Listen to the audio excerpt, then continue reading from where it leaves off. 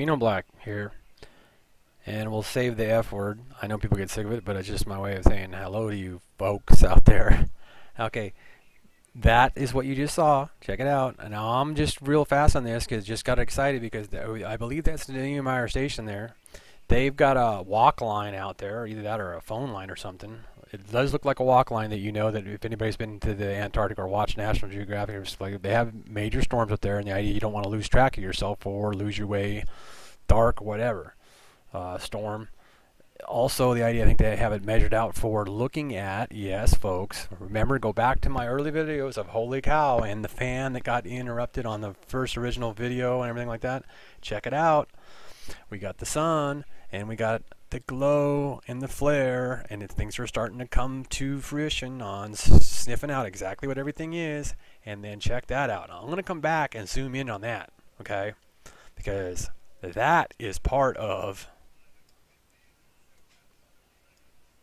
We got our baby blue planet, or baby, whatever you want to call it. Now, we do know that from watching my last two videos about the supergiants, we do know that that is B, okay? The baby sun. Now, is this the baby sun right here, right now, there?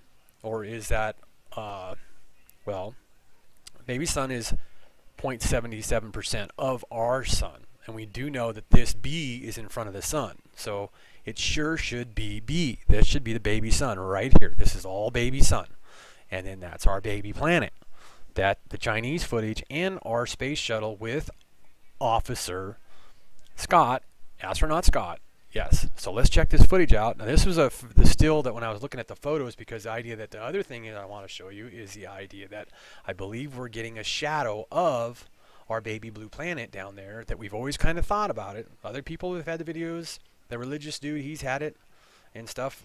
He wasn't the one. I had friends that basically maybe they seen it on his channel to get me to go down there and look down there. But as soon as I saw it, the first take on it was, and there you go, this NEUMAYER station today.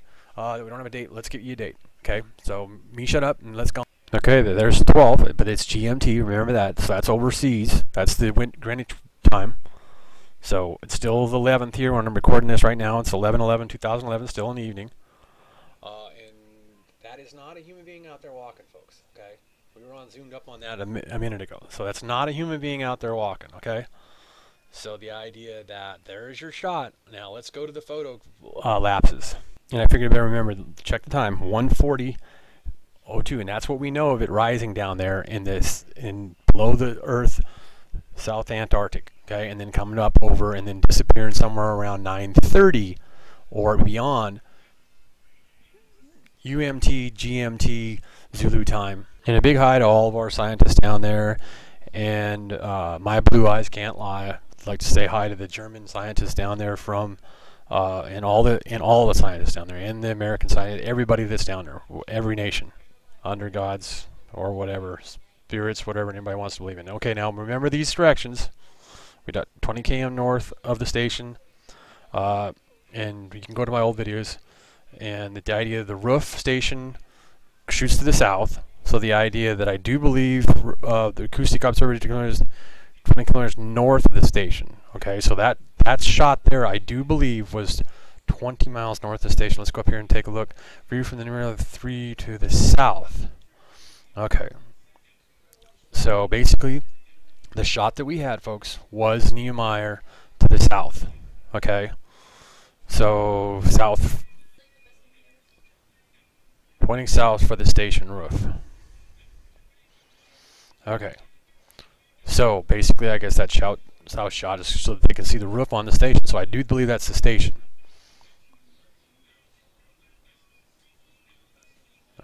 That gets a little confusing. But anyway, read it and figure it out and go to and basically Alfred Wegemeyer Institute all over. Yep.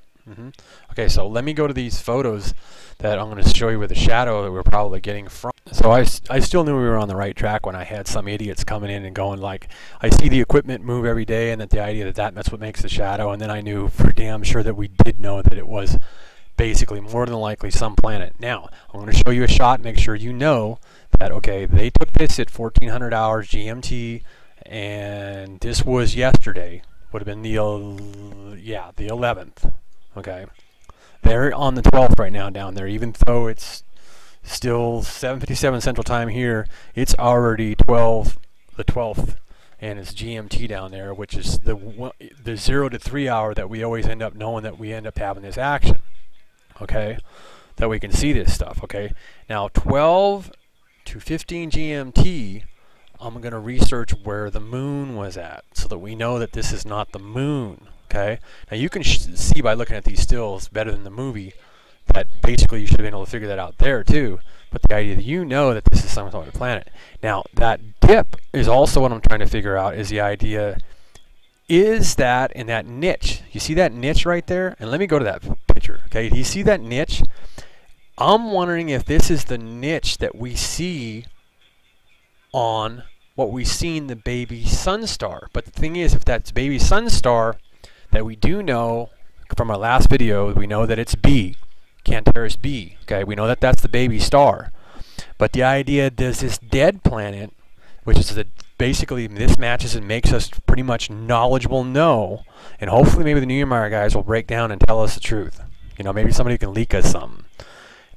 But the idea that this edge kind of matches the other size in the fracture of the baby star Kentaurus B that's in front of the sun right now, okay, which should probably be it. Either that or this baby sun that we see is actually a baby sun even smaller than Kentaurus B, which is 0.77% the size of our sun.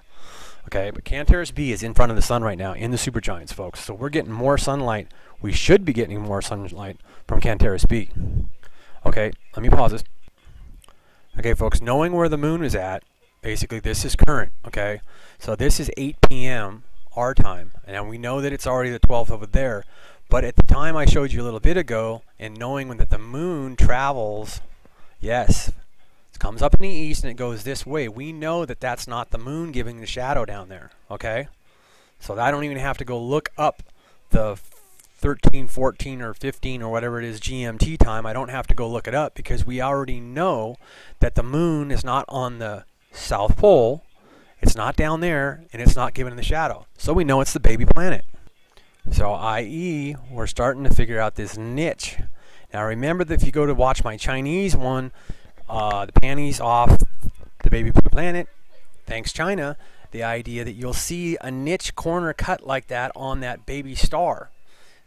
Kentaurus P possibly, or a smaller baby star, along with this baby planet that we know gives us this shadow. Okay? It's not totally perfectly circular, and it's not equipment, folks. It's too damn big.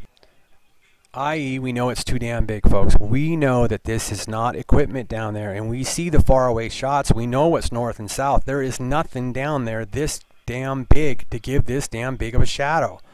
That damn big of a shadow. You see how big that shadow is? See how big that shadow is? And you know it moves skyward, okay? From 12 to 15 GMT. Let's get the time on the deal. So we know at about 1400 hours. Going back, hang on. Okay, so we know the big bugger that makes the shadow starts at 1400 hours, and then it is here at 1700 hours. I.e. 1700 hours, 3 seconds. So there you go. Big monster moving along. Okay, folks, you didn't miss nothing. And it's already there. So now I'm going to go back. So now, okay, I just truncated it, folks. And basically there's a dark shadow that comes over at 9 something. And matter of fact, there it just was again now. And I'm going to go to a photo real fast. I'm going to let this play.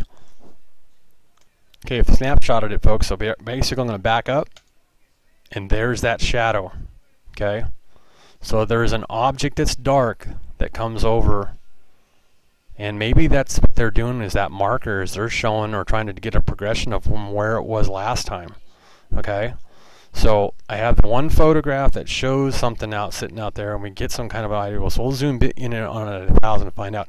But there's a shadow. So they're they're measuring these shadows that they come in, folks. They're starting to measure this stuff down there. I.e. their snow fan, or the safety line plus measuring distance. Probably because that marker there from the last time they seen it shadow up the day before or whatever. Okay. So that's a shadow that shows up right here. Let me go back to the footage and it might show up. So here it is playing, folks. Hopefully it'll play real fast. And yeah, you got a guy going out there. So we'll worry about zooming in on that picture before, but you can see the glare of the baby sun or whatever and Kentaurus B, because we know the Kentaurus B is in front of the sun. So there goes the object, basically the baby planet in front of the sun, basically in front of Kentaurus B, and the sun's behind Kentaurus B. And we could have like a third, there could be a baby smaller sun, that the idea the Chinese footage happened, or the idea that they actually were up there shooting and shot Kentaurus B. There's a guy out there walking again. So anyway, we got proof of that shadow coming across at like 9:08 or 9:80, yeah, 9:08 or something like that, okay? And here it comes again. I think that's the baby, yeah, and then there it'll be the baby planet in front of the sun. So here it comes.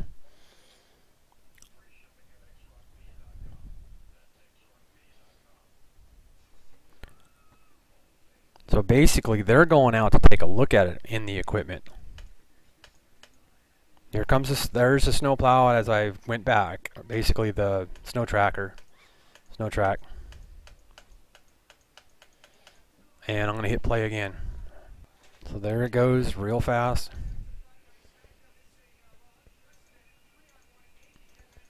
See if I can play with this in the step motion. But the idea that, well, I can go. If I can get back, there it is. There's the baby planet. Neuymayer webcam. There you go. Again, we got it in front of the basically Kentaurus B, because we know Kentaurus B is 77% of our sun, which is their sun, is behind there. Watch my last videos, my last two videos of the supergiants. Basically, that could be still 77%, because the idea that this is the sun back here at the 100% the sun is, plus the supergiants, okay? And then there is just the Kentaurus B, which is in front of the sun, which we got the baby planet showing up in front of the sun.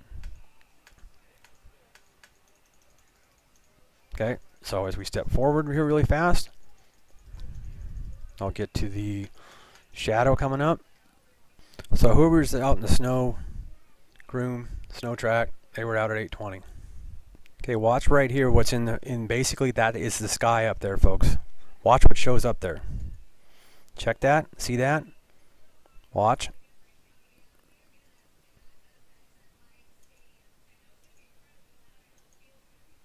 Check that out. Some kind of something in the, like an, you know, first thing comes to mind, an Oort cloud or something, but see that in the horizon and in the air there? Now watch that. There it comes, it's flowing. Okay, that's just the sky then. It's just a cloud overhang. It's a cloud overhang. Then it opens up. Okay, and then we're going to get the dark spot coming over the horizon. And folks, just joking here a little bit, but right at 1300, watch somebody turn a flashlight on. Basically a very bright ray from what?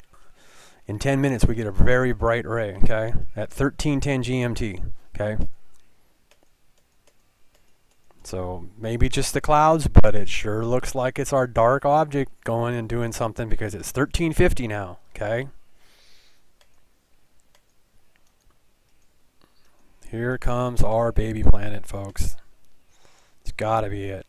You can even see it now. Yeah, they're back out with the track machine. They're checking it out, getting a picture of it, whatever. It's something to look at. If I was down there, it'd be something to look at. It's coming up every day. Check out the big shadow that it actually even puts on over top of.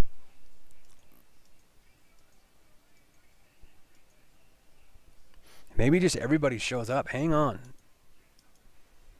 Well, the equipment's over there, okay? But that's not making the shadow, folks, because you're getting a shadow here and there. So the idea that he works his way around, okay, during that time. So they go out to get a glimpse at it. Okay, it starts up here. And no, they're not going out to meet somebody or something like that. And it's not shadowing the camera, folks. It's getting a shadow from the sun. Okay, so that's our object. That's our baby something. Okay, And they go out, probably to get a look at it. Because look at these guys. Legal disclaimer.